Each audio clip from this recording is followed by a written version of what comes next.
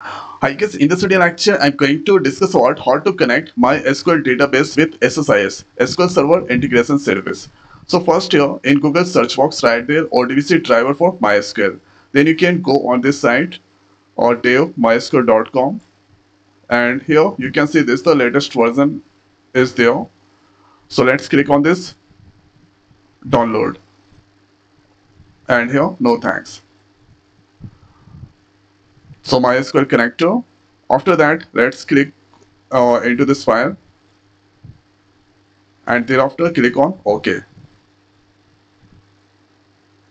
And here you can see the installation wizard that's come there. Click on next. I accept. Here next. Complete. Next. So here you can see wizard completed. Let's click on finish. Thereafter, let's opening there Visual Studio.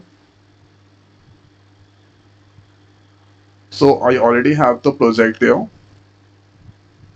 for SSIS. So this is the video lecture 5th of this Informatica class series. So in last lecture there I discussed about how to connect Oracle with the SSIS.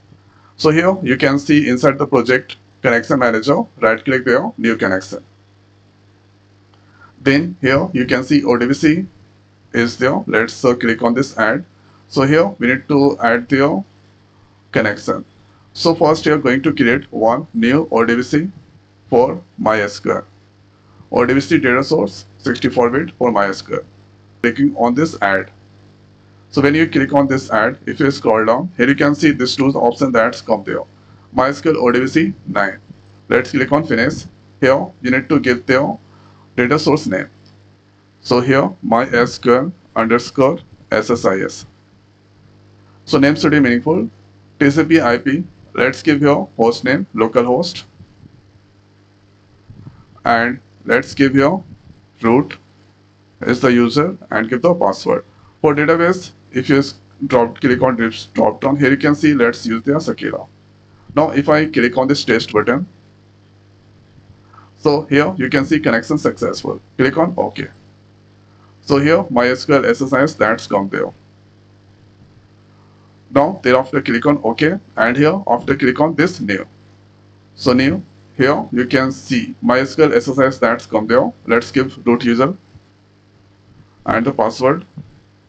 Thereafter let's click on this test connection. Test connection succeeded. Click on OK. OK. Here MySQL SSIS root that's come there. Click on OK. After that I already have the project file and what I'm trying to do. So let's click create one new project. So here SSIS, click on new SSIS package, and here giving the meaningful name. So here let's give the meaningful name MySQL con. Thereafter let's use the double click on this data flow, and here data flow that's come there. Here going to use their source. So edu.net is the source. Double click there. Then you can click on this new. Here you can see MySQL SSIS that's come there. Select this, and here table view, and here you can see list of table that's come there. If I select EMP, and now if I go on this column, so here I'm getting this kind of masses. Okay, so this masses that's getting there. So that here I'm going to avoid their table of view. Going to use the SQL command. SQL command, and before I'm going to use the SQL command, opening the MySQL workbench. And MySQL workbench is now opening. Let's use the root user. Thereafter, this is a Sakila, and this table is there. Let's select here MP select 1000. So there I'm going to select particular columns. So select here EMP. Okay. So here selecting EMP ename, cell, and dbt number. So here writing the command select, and here selecting EMP number, then ename, then here cell and dbt number, that's selecting from EMP table. So let's go on this build query. Here you can see or this column that's selected there, and this is the query. After that, click on OK, then click on this preview. So this particular column and data that's come there. After that, if you go on this column, here you can see this selected there. That's all looking fine. Thereafter, let's take their target. Here, target. So here, now first going to stabilize the link. So this is the audio.net, and here going to take this. So this already is there. So I already have the connection of this SSMS SQL server. So let's here you can see this is localhost SQL server. So loading the data inside this SQL server. So here going to use their target. So going to use their EMP TCT.